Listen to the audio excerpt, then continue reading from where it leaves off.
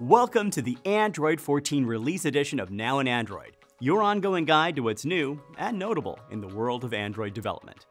In addition to Android 14, we'll be talking about Wear OS 4, gestures in Jetpack Compose, device streaming in Android Studio, Android X updates around browser and collection, and more.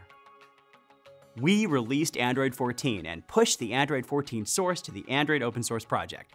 The post covers some of the impact of performance and efficiency changes in Android 14, explaining how freezing cached applications, optimizing broadcasts, and reducing the memory footprint of ART code allowed Android to increase long-standing limits around cached applications. This leads to fewer cold starts, which means faster app launches that use less power. It also covers key Android 14 behavior changes to test against, such as nonlinear font scaling to 200%, secure full-screen intent notifications, and exact alarms being denied by default. It also mentions granting partial access to photos and videos, and recommends using the new Read Media Visual User Selected permission to optimize the user experience. The blog goes through new Android 14 capabilities, such as dynamic per-app language preferences, regional preferences, the grammatical inflection API, Ultra HDR images, upgraded camera extensions, lossless USB audio, drawing with custom meshes, the Canvas hardware buffer renderer, superior system share sheets, new cross-activity and cross-task predictive back system animations, and more.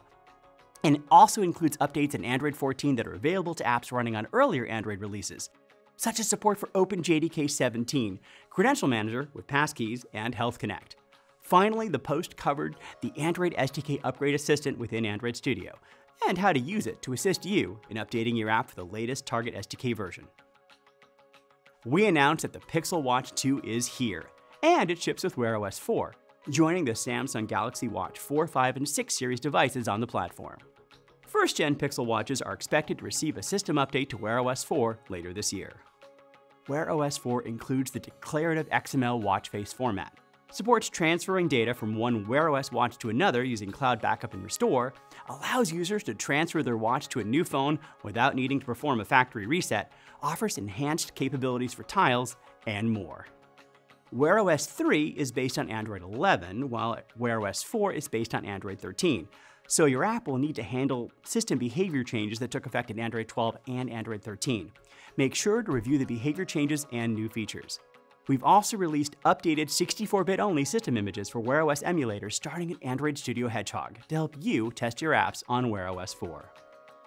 Yolanda created a deep dive video around utilizing rich gestures in Jetpack Compose.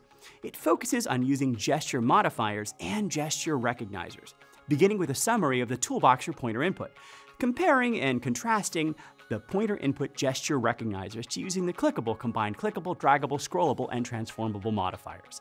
It then goes through a guided tour of doing rich gesture interactions in Compose, demonstrating all the gesture patterns involved with a photo grid. It allows for hold to select and multi-select, as well as a photo view that uses gestures such as pinch and tap to zoom, and drag to pan. Over in articles, Chris covered device streaming in Android Studio, an early access service powered by Firebase that allows you to manually interact with and test your app on real physical devices located in Google's secure data centers. Select the device you want, connect, and in moments you'll have a direct ADB connection to the device, allowing you to use your favorite tools both inside and outside of Studio, such as Logcat, the debugger, profilers, UI design tools, and more. Just like you would with a local device. To learn more and register for the program, visit the sign-up page. We had some fun shorts hit the channel, including building UIs for all form factors. A reminder that Jetpack Compose can be used to target phones, foldables, tablets, watches, and TVs, as well as laptops and desktops too. We also covered 3 reasons why you should use Jetpack Window Manager in your app right now.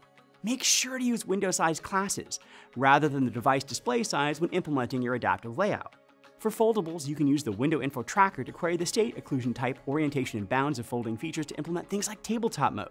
Finally, the library provides you the activity embedding APIs to implement things like list detail layout with minimal code changes, and also allow embedding an activity from another app into yours. Future releases plan to add APIs for concurrent display modes. Finally, we covered when to use Google Pay versus Google Play billing. Spoiler, depends on whether you're selling digital products and content or not.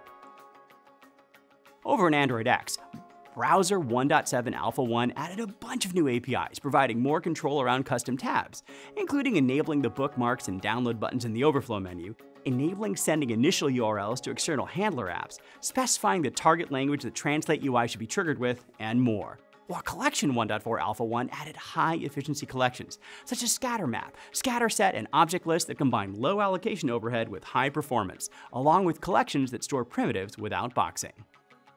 So that's it for this week.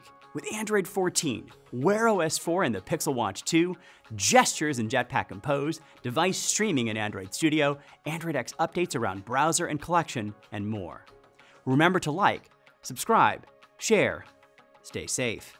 Come back soon for your next update from the Android developer universe.